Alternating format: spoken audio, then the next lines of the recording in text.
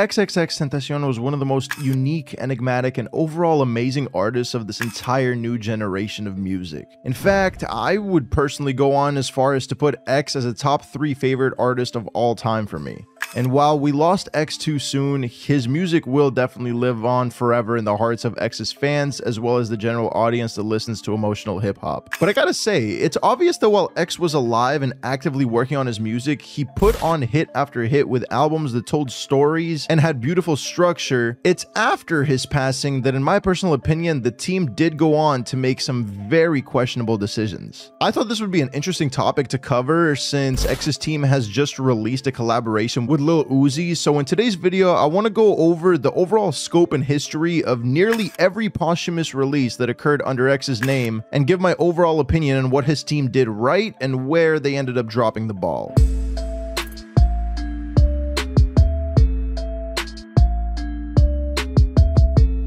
After the incident that occurred on June 18th, 2018, the hip-hop world took a heavy loss when the death of up-and-coming legend XXXTentacion was announced to the public. The thought of such a talented artist having his career and life cut so short devastated many fans, including myself, all over the world. However, when it comes down to the music, X, like many other artists, had songs that the majority of fans haven't heard that were never released. And while yes, his unreleased discography was significantly less than someone like wrld before he passed, at least we had some new releases to look forward to in the future that we never heard before. The problem that X's team essentially had from the start was that, to me, an outsider looking in, it seemed like a lot of the integrity in the releases that followed was just nowhere to be found. This is seen almost instantly with the first release after X's passing being an industry-sculpted single collaboration with another fallen artist, Lil Peep, named Falling Down. I can almost remember the backlash that they received as if it happened yesterday. There were rumors going around the two didn't even like each other while they were alive, and I still don't know how fully true that is because there were multiple claims that contradicted each other. For example, when the song was first announced, Fish Narc, who was another member of Gothboy Clique with Peep, said that quote-unquote Peep explicitly rejected XXX for his abuse of women and spent time and money getting XXX's songs removed from his Spotify playlist and wouldn't have co-signed that song. Don't listen to it. With Lil Tracy, another artist who was very close to Peep, stating that X and Peep were quote-unquote never even friends and didn't even like each other. But then there was also a statement from Fat Nick, who was a mutual friend to both X and Peep, saying that right before Lil Peep passed, Nick and Peep had a conversation about X, and Peep had even planned to meet with him, with X being quote-unquote super happy about it. So you see what I'm saying? It seems like while we'll never know the truth about the actual relationship Peep and X had, it doesn't take a genius to figure out that the overall production and release of the song definitely left a bad taste in the mouths of most fans. Don't get me wrong, as a fan of both artists, I did enjoy the song, even though X's verse seemed clearly unfinished and improvised, but just the overall vibe that I got from a song like this being released was extremely weird to me. And only about a month after the release of Falling Down, we got Arms Around You, which was another single collaboration, except this time with more artists. The artists featured on the track were, of course, X, Lil Pump, Sway Lee, and Maluma. And this one has to be one of my personal favorite songs from my high school times. I still remember to this day the video of Pump previewing this track on his Instagram and taking everyone by surprise, since he was actually singing on a song instead of repeating the name of a washed basketball player or overpriced designer brand over and over.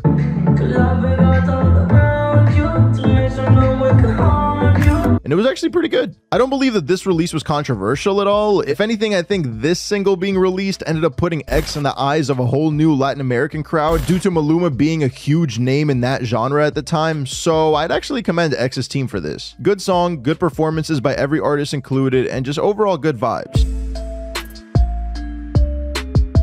But after the release of Arms Around You is when the questions of what X's next actual project release would be started arising. Singles are great, and while the quality of music we got at the time was arguably exactly what we were looking for, most of us wanted an actual album to sink our teeth into that was diverse and had a good follow-up to the legendary Question Mark that was released in 2018. This is where Skins comes in, which was X's third studio album. This was an album that received many mixed emotions at the time and continues to do so to this day. I don't think many of us realized it back in 2018 when it was first released, but Skins would ultimately be quite possibly the most important posthumous release that came from the XXXTENTACION name. It essentially set the groundwork for what fans could expect going forward, and I don't know if I'm in the majority when I say this, but I was very disappointed. Not because the music wasn't good. In fact, there are a lot of gems on this album that I grew to love, such as Bad, which was of course lead single to drop prior to the project, and even songs such as Guardian Angel, which was a sequel to the legendary Jocelyn Flores, containing reverse samples from the song as well. Train Food, which was a very emotional song, since that's where X discussed the inescapability of death and giving off similar vibes to I Spoke to the Devil in Miami, and my personal favorite, Whoa, Mind and Awe, which was more sound effects and quick statements rather than it was a lyrically constructed song. But the overall vibe of the project left many fans with the same thoughts: rushed, unfinished, and not what we expected. This can be clearly seen in the running time, which was not even 20 minutes long, and keep in mind 17, which by many would consider a short album, was still 2 minutes longer than what we got with Skins. And even with 17 being a shorter album, no one thought that it was unfinished after taking a listen to the project. Skins was the first musical release from X after his death, where many people, including myself, truly felt his absence and the fact that his music would just never be the same. But this was only the beginning of what would continue to be a clear pattern of unfinished music being put out and released to the public.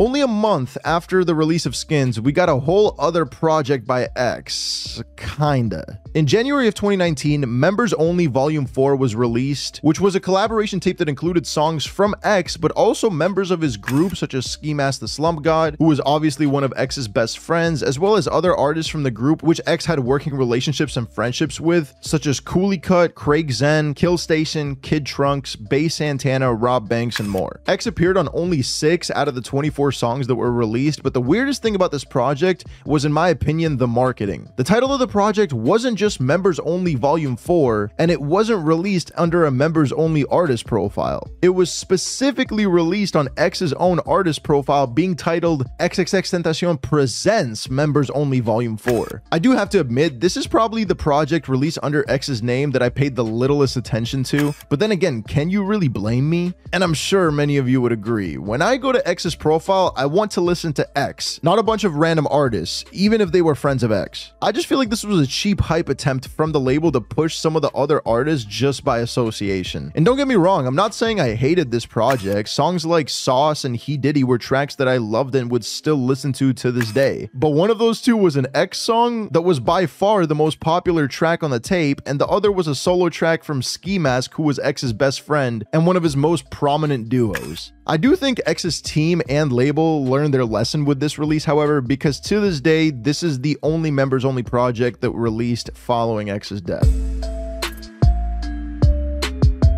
And after the release of Members Only Volume 4 is when X's absence was really shown due to the rate at which X's music was being released drastically slowing down. In fact, I would go on to say that 2019 was the last real year for fans of X receiving unheard music in a somewhat abundant capacity. In September of 2019, we got a cool concept delivered to us by X's team, which was the Question Mark Deluxe. This not only featured the entirety of Question Mark, one of X's best projects, but also the instrumentals to all those songs without any vocals. But there were also other cool, neat hidden gems in there, such as the Proud Cat Owner remix featuring Rico Nasty, which was dropped a month prior and acted as the lead single, the entirety of A Ghetto Christmas Carol, voice memos from the recording sessions of the original album, and my personal favorite, which was an acoustic version of the song Numb. I wouldn't call this a new release, and instead call it more of like a little surprise and a cool piece of content given to us by X's team as an anniversary present. Regardless, nothing really bad to say about this one personally.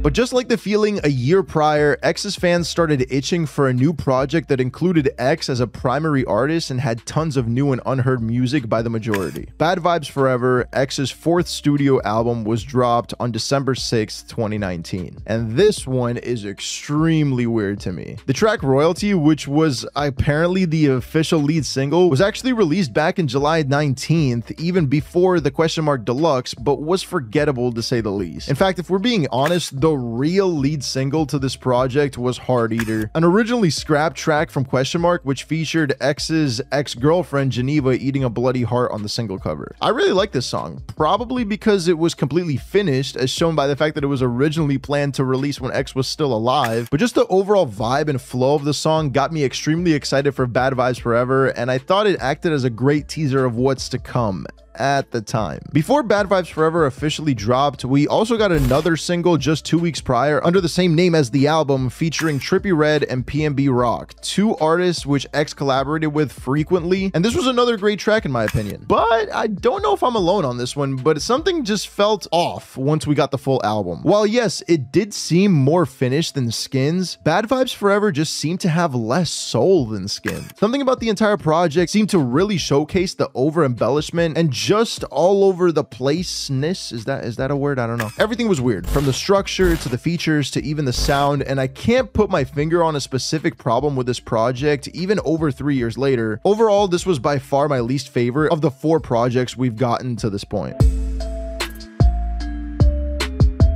But that was it. That was the final studio album, and it seemed like we had heard the entirety of X's unheard discography, a true end of an era, or at least that's what many of us thought. 2020 and 2021 were very quiet years in terms of X's music. A weird thing that did happen in 2021 was X being included on Trippie Redd's Trip at Night project in the track Danny Phantom, which was just a reuse of Trippie and X's verses on the song Ghostbusters that came out in 2018, except this time on a rage beat, since that was the entire vibe of Trippie's album. I feel like the majority of us only listened to the song a handful of times because, well, 1, Ghostbusters was a way better version of the song, and 2, why the hell was X on a rage beat? That wave of rap happened way after X's passing. The overall song just seemed like a hype trap to promote Trippie's album even more, and while that project was actually one of my favorites of 2021, Danny Phantom was by far my least favorite song on there. But 2022 was actually a huge year for X. This was when we finally got a full-on documentary on X with unreleased footage that was filmed when he was still alive, as well as statements about his allegations. Overall, I loved this entire documentary. They didn't only focus on X's positives, but really tried to give a complete story of his life, and I gotta give them some props. Along with the documentary, we also received a compilation album called Look at Me,